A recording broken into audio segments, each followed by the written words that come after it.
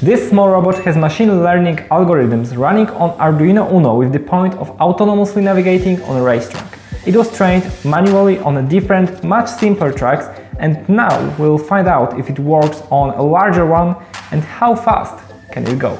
But in order to get there, we'll take a look at all the necessary steps, from building a robot on a racetrack, collecting and processing data, and lastly a final race. Of course, as always, all the useful links and more information about the project is in the description. That is the prototype, and this part is working fine, but now I have to connect it with the whole chassis that is, of course, designed in the ORP concept, so it's just built of very simple blocks. If you want to learn more about ORP, there's a link in the description.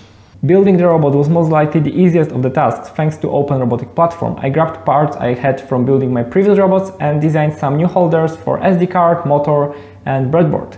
There was not much CAD work and planning because I could just easily mount everything where I wanted during the assembly, and that made everything much easier. In fact, wheels might be the most interesting part of this chassis. During the first assembly I used a one-piece smooth wheel printed with PLA. This had almost no traction and pretty sharp edge that could easily scratch the floor. Adding a TPU tire to the wheel is a smart move to increase traction and get rid of any scratching related problems. I did that for a big wheel for the AK80 actuator in the past and pretty cleverly hid the screws connecting the two parts together. I just wasn't sure whether it's possible, but it is, and it was pretty easy. Also, this matte black flexible filament from Fiberlogy is just perfect for the tires. Racetrack was an interesting problem to tackle because in the beginning I just wanted to use walls and books, which for plenty of reasons wasn't ideal. Then, while packing the orders from industry.cc, I noticed that I have plenty of boxes, and with simple 3D printed part I can use these as walls for my racetrack. It was a very simple design that after a few modifications was super fast to print, which was important as I needed a lot of that. Cardboard was also a great choice as there is no risk in crashing your robot against hard wall, and it's pretty easy to create any shape of your racetrack that you want. In order to do any machine learning, you need data, and usually a lot of data. To collect it, I added a Bluetooth module and an SD card to the robot. That way I can manually control the robot with my smartphone and save the data from LiDAR together with current control label on the SD card. When you drive the robot around the racetrack, all the time the LiDAR measurements are saved on the SD card together with current control label. There is 240 measurements from the LiDAR in a CSV format, and at the very end there is FG or I, that is drive forward, forward left or forward right. The data is saved 5 times every second, so now I just have to drive for long enough, hopefully without crashing, to collect a pretty big dataset.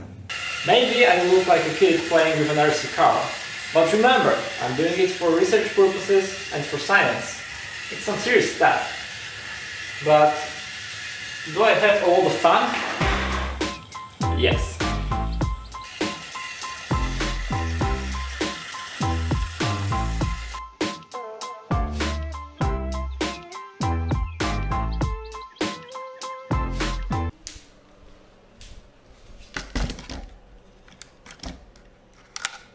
When the dataset was ready, I could start working on processing and training, and here I have to admit that maybe for the very first time I'm using knowledge from the university that is actually fun, and I do understand why and how it works.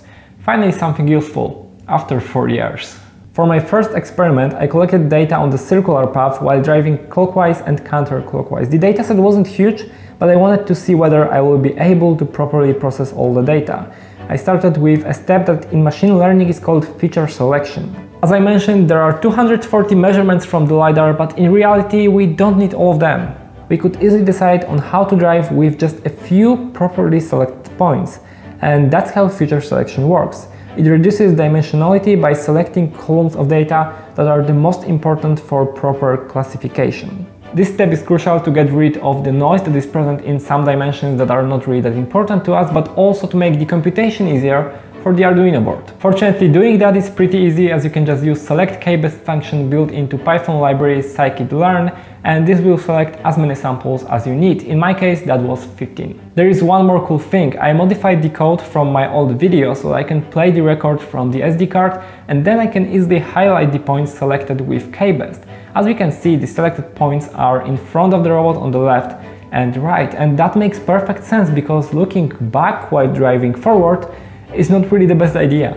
Training the classifier is another easy task, thanks to libraries and assuming that you know at least a little bit what you are doing. Here I would like to note that I'm not an expert and there are better ways to do all of that. I'm just learning and experimenting by implementing some machine learning in my projects. For the classifier, I experimented a bit with decision trees, random forests, support vector machines and some more, but random forests seem to perform the best with the accuracy of about 70%, which really wasn't promising. Now all that processing and training was done in Python, but we somehow have to get it working on an Arduino. I found an amazing article that I will link in the description that explains how you can do that. It's super easy and works perfectly. And just like that, it was time for the very first test of the autonomous driving capabilities. This right here will be the very first test of this robot with the classifier. It's random forest. And I haven't even turned on the robot yet, so let's try.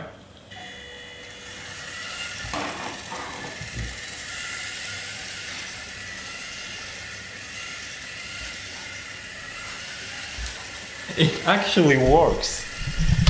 Way better than I expected. Look at that.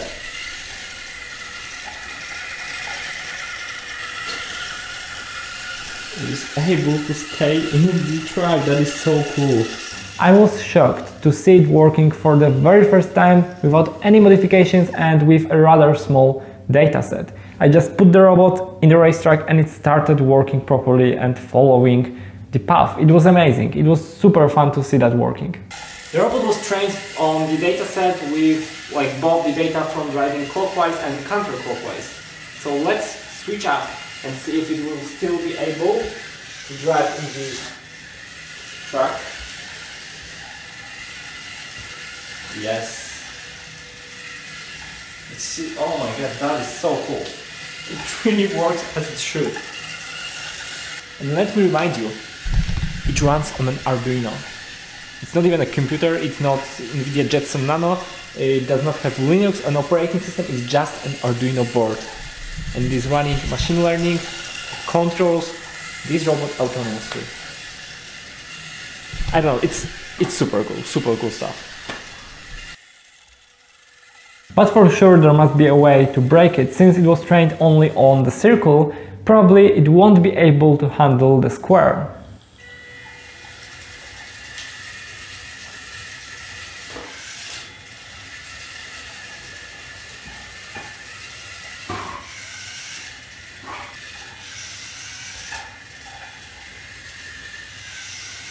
And I was right, but now if we train it manually on the square and extend the dataset with this new data, it should be able to handle even the square. It's data collection time.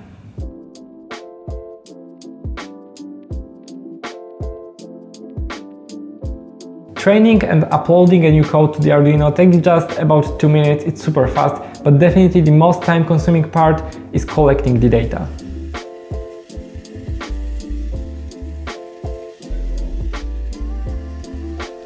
And just like that, the robot is not afraid of the square anymore. How about figure 8? It is not able to handle the crossing and just goes in a circle. How about some more training?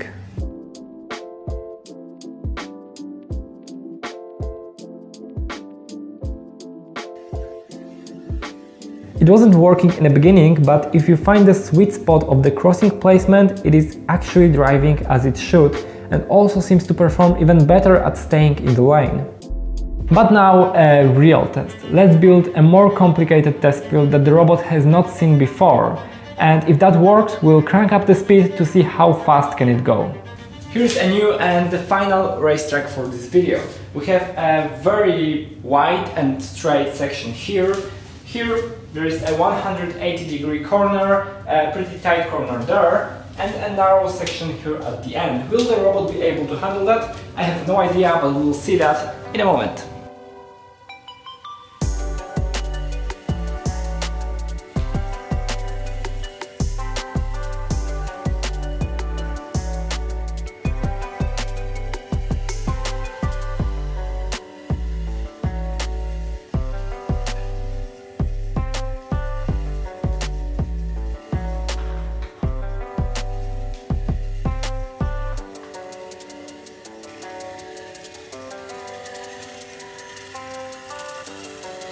Seeing how powerful machine learning is in previous examples, I wasn't that surprised to see that it worked well in a new course. But the real surprise was waiting for me when I started increasing the speed of the robot. In all previous tests and manual driving, these were the settings I used. It's a PWM signal sent to the motors. The lower this value is, the slower the motor rotates. I started slowly increasing it to see what will be the upper speed limit and soon landed on the value of 255, which is equal to 100% fill of the PWM signal.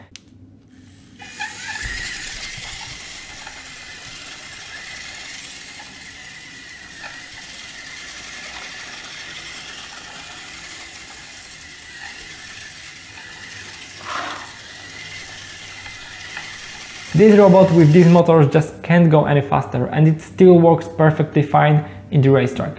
This is amazing, surprising, and I'm super happy to see that working so well. To compare it, here is the previous speed setting versus max speed. For some reason it does not seem to be so fast on camera, but when you see it live, it's crazy how fast and precise it is.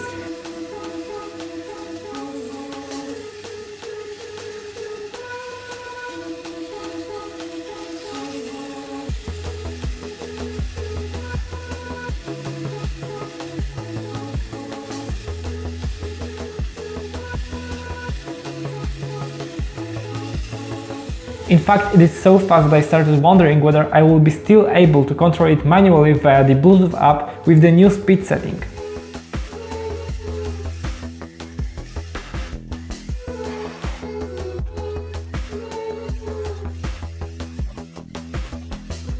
I just wasn't able to control it, while the simple machine learning algorithm had no problems.